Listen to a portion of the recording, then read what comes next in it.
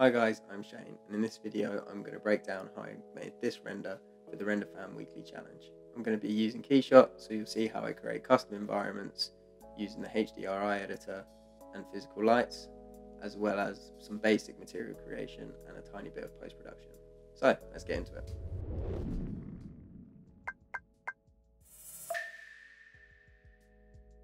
As I mentioned already, this render was made for the Render Fan Weekly Challenge.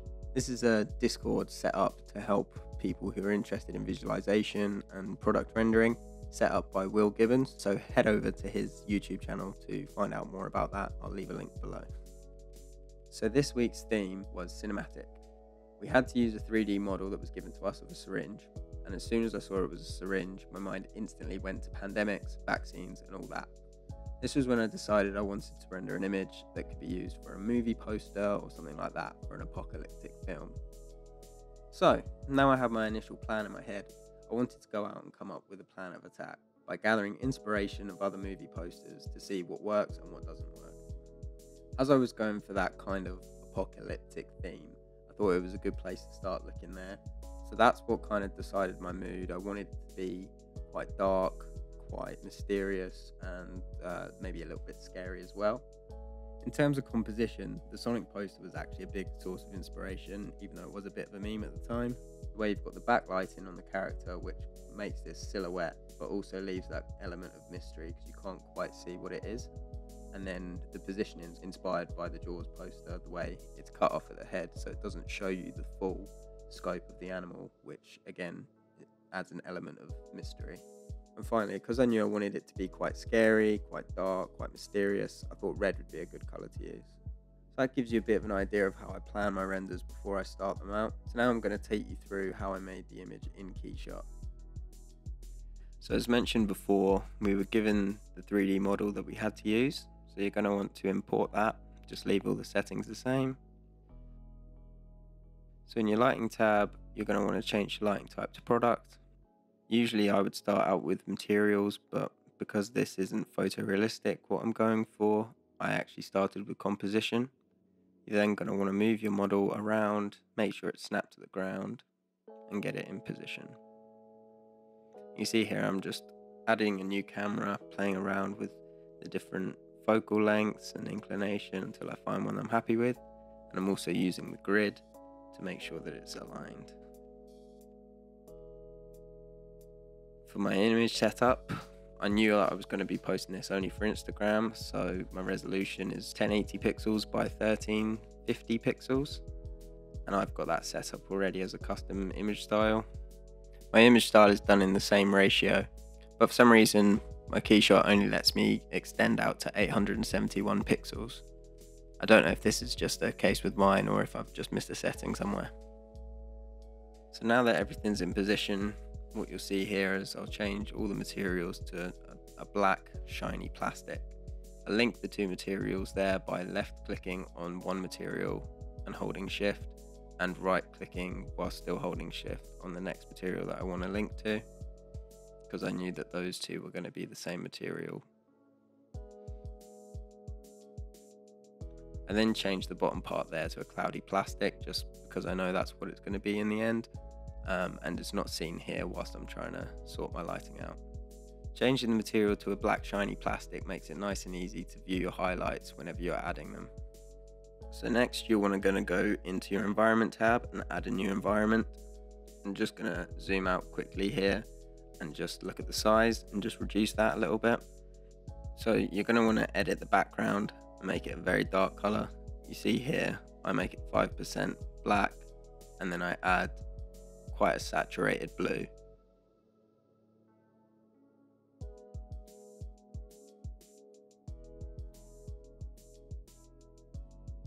Next you're going to want to add a pin and resize it so that's a rectangle.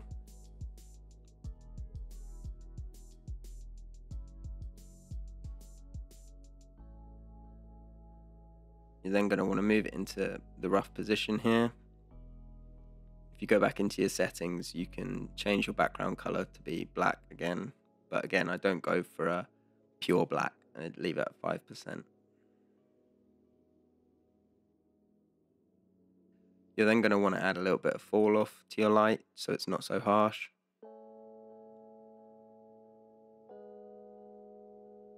Just cycle through and see which one you like.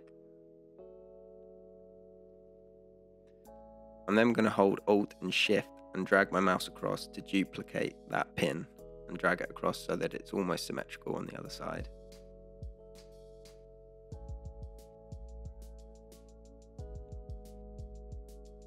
You see me add another pin here, just playing around, seeing if there's any other lighting I like. I think I actually end up turning this one off and don't use it in the end.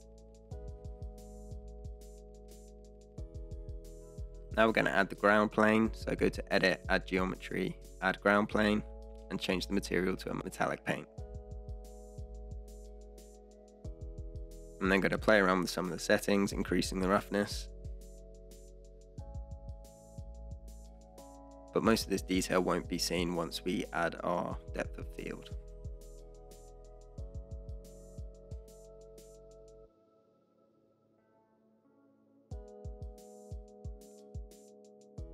You see me add another camera here.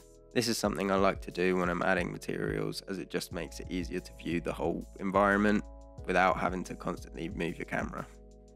Next, I'm going to go into the material graph, and I want to add a color gradient to the opacity to slowly fade out the ground plane. So I'll change the gradient type to spherical and play around with the size and scale, connect that to the opacity node. And you see here, when I switch back to my camera, you can see the effect that gives.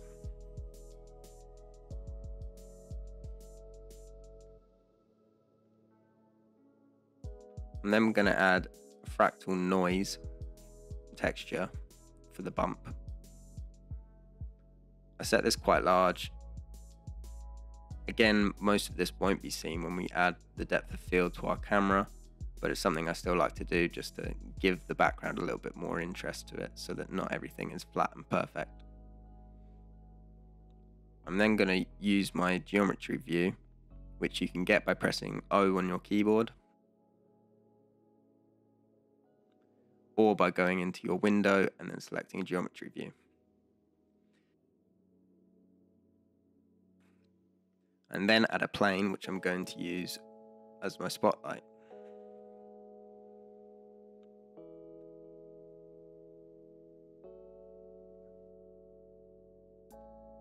Change the material type to spotlight.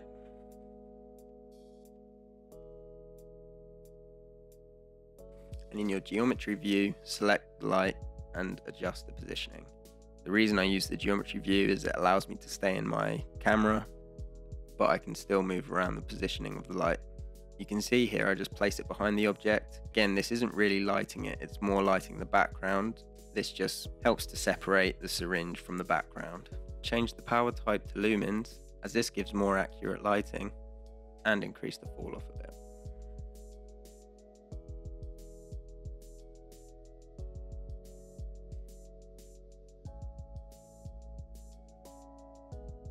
So now I'm going to add some basic materials. I'm going to change the outside to a glass and add another fractal noise to the bump channel.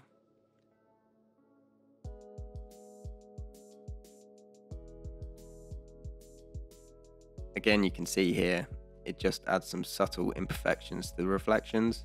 Again, as I'm not going for photorealism here, I'm not going to add too much detail to these, just enough to create that little bit of a difference. I'm also just going for the basic glass here, not glass solid, just as it renders quicker. Add a little bit of roughness to the chrome material. Then adjust some of the settings for the cloudy plastic by reducing the transparency distance and increasing the cloudiness, so it's got just that little bit of translucency. And again, you'll see me repeating the process of using the fractal noise. This is something I'll do to most of my materials. I'll always add a noise to the bump map just to give those subtle imperfections. So now you see me hide the glass so that I can get into the plastic component in the middle. And again, you can see me adding a bump, but this time I use the noise texture. I reduced the scale and increased the magnitude and the bump height, and as you can see what that does there for the little imperfections. And then select the little rubber part, and I change that to a translucent medium. Apply the color and then play around with the settings, just as I wanted it to have that little bit of translucency, but not too much. If you reduce the translucency, that will affect how far the light goes through the body.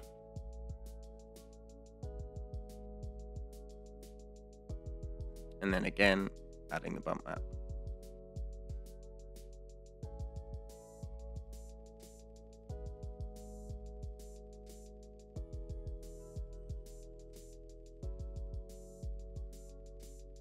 So you can see here I'm adding some more geometry, this time adding a cylinder, and this is because I wanted to have a bit of liquid in the end of the syringe.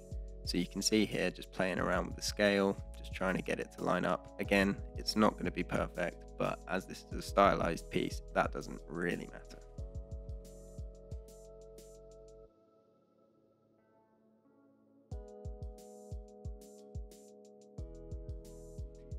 And then select the cylinder and change the material type to a liquid, give it a nice red color, and then play around with the settings for the transparency distance. Here you can see I'll add my depth of field, so turn it on and select your focus distance target as the object and increase the f-stops to 2. As you can see, this blurs out the background. I'm then going to play with the intensity and temperature of the lights. With my main light having an intensity of 10, I'm going to go for a neutral temperature for my main light and a cooler temperature for my other light. You can see this creates that nice mix of colours on either side there, which makes it more visually interesting. I'm then going to take my light that's behind the object and make it quite warm.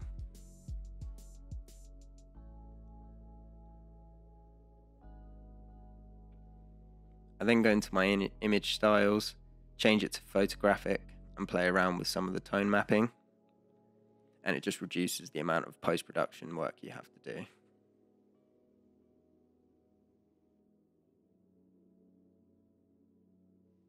I'll turn on my denoise slightly and add a bit of bloom. I'll increase the bloom threshold so that only the most reflective parts show bloom.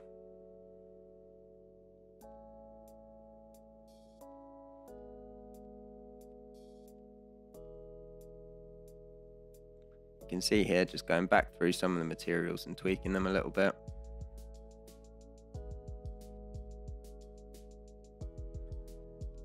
And then I'll go into my render settings, give it a name, and render out the image with the clown pass selected. This makes post-production a little bit easier, as you can select the materials that you've used a lot easier. In terms of resolution, I'll do 1080p by 1350, as I know it's being used for Instagram, and I'll let it run for about 500 samples. I'm now going to show you how I added the fog. So insert a cube. This is going to house the fog. Change the material type to a scattering medium, and you're going to want to use a VDB texture to control the fog. The ones I'm using here were made by Liam Martin. These are available for a free download on the Render Weekly website. So you're going to want to drag that in and connect it to your density texture.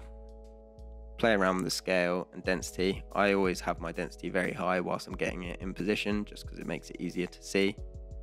You see here I'm just positioning it. I wanted it to wrap around the syringe, so you can see me just positioning it here. Once I'm happy with the position, I'll reduce my density and my transparency distance and play around with the color until I get something I'm happy with.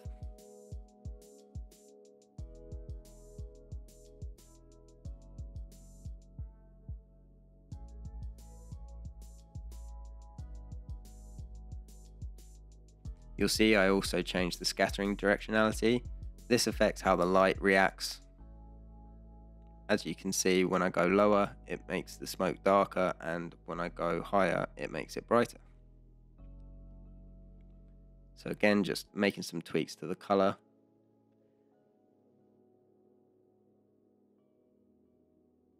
And you'll see I go back into my image tab and I'll increase the denoise to something quite high like 0.6. This will help smooth out the fog.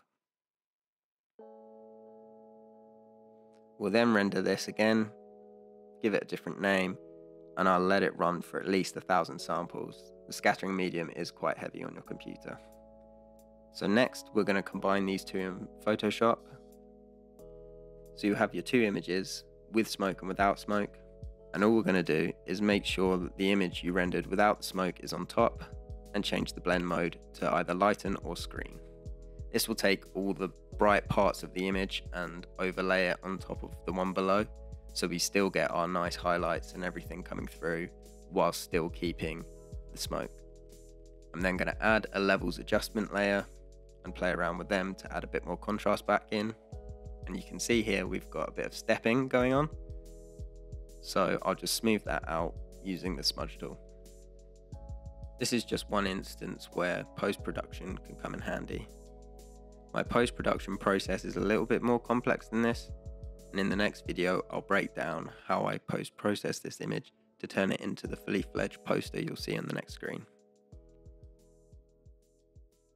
Thanks for watching. If you have any questions, be sure to ask me down in the comments. Make sure you check out Will's page for more information on the Discord, and subscribe for more.